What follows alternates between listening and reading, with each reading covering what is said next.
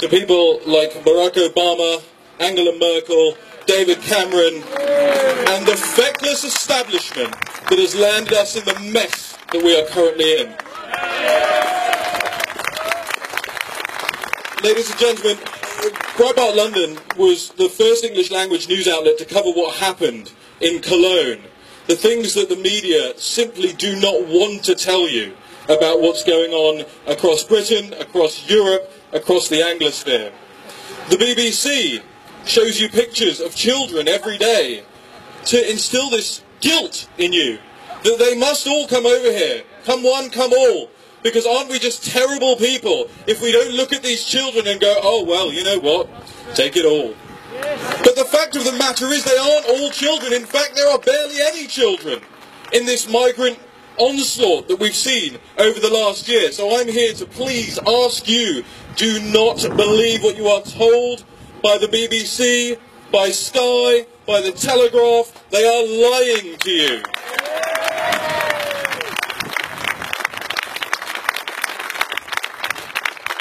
And I don't know where you all stand on this issue, but I have a fair guess about it. There's a referendum coming up in this country.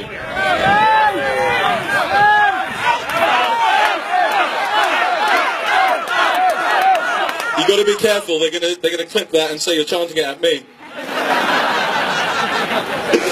We have a referendum coming up in this country, and ladies and gentlemen, they are going to lie to you again and again and again and again, telling you that we are safer inside the European Union, this European Union that is taking millions of people in who we don't know who they are. But what we do know is that the homicide rate in Germany will rise by 10% this year. What we do know is that the Cologne rapes happened, the Paris attacks happened, Brussels happened. We know that the European Union makes us less safe. So spread the word. This is time to get Britain out.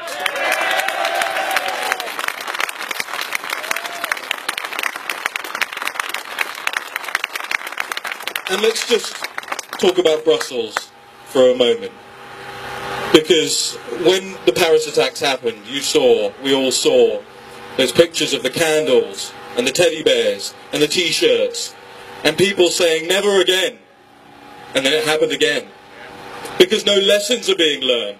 Because our leaders have absolutely no interest in protecting the British identity, the British culture, European identities, European cultures. And when I say European, I do not mean people sitting at desks in Brussels claiming to be citizens of the world.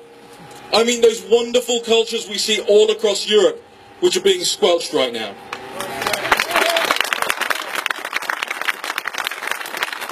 So, again, when you look at these things that are going on, and sadly, that ain't going to be the last one.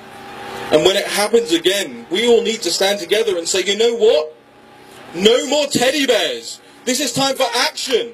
This is time to do something.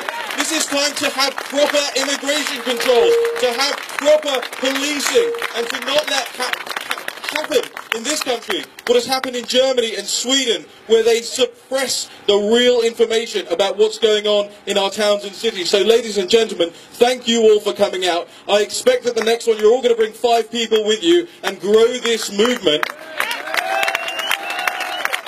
And thank you to Tommy and to Lutz and to all of the guys who are taking a stand. This is clearly just the beginning. Thank you.